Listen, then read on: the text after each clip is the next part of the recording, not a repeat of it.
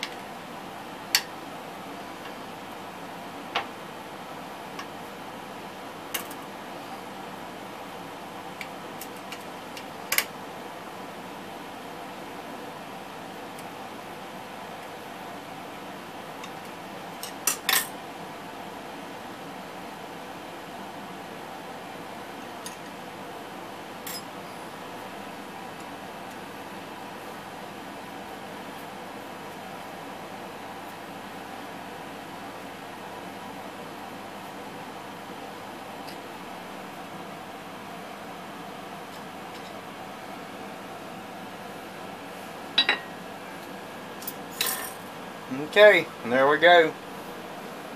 Okay, I'm back from the shop, and this piece got cut off. I originally was trying to use this hole, but it lined this hole up with there, so I had to actually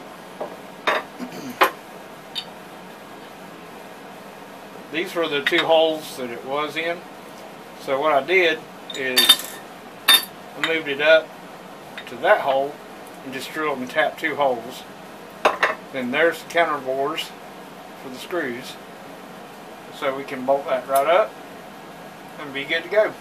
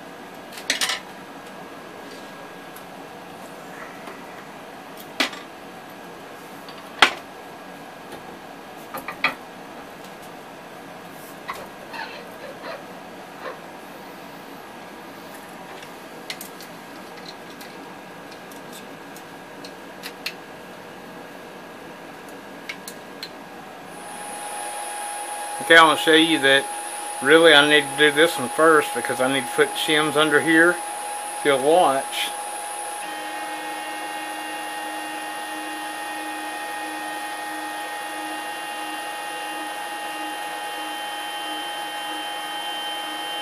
Since it's going plus, our spindle is sitting this way, so we need to put some shims under the bottom to kick it out. I'm going to take the probably either notebook paper or the back side of that two-sided tape and stick here just for a shim. I'm not going to make you guys wait through all that. I'll just bring you back when it's all done.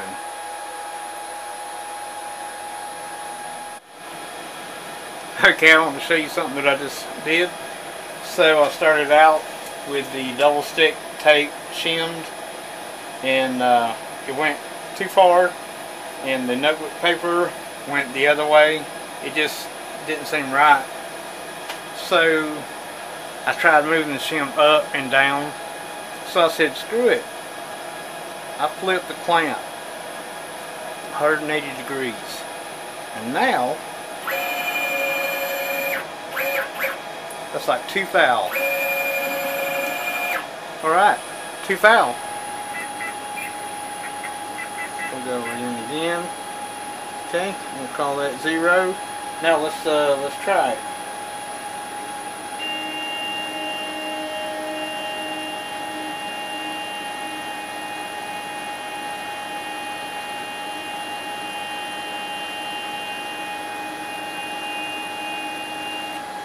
I'm going to call that done.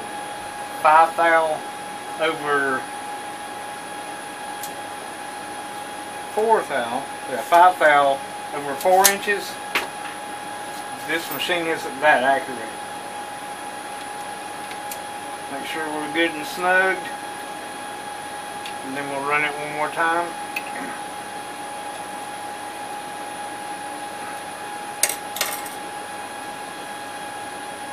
And that's still the snug from when we read it this way.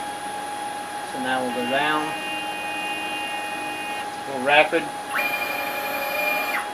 Hey, 3 thou, I'll take it. So there you go. That's how you make sure your spindle travel is correct. So I was going to show you again. That's the unsupported rods back here moving. And I'm pushing back here. So that's why it's important to upgrade these machines. That's an upgrade coming. We'll do a back plate and supported rails. But for right now, I wanted to get this guy up to try to see if I can improve the cut. Alright, well, that's all I got for you today. If you like what you see, then hit the little subscribe button down here. Maybe click the bell for notifications. And I'll see you on the next one. Thanks for watching.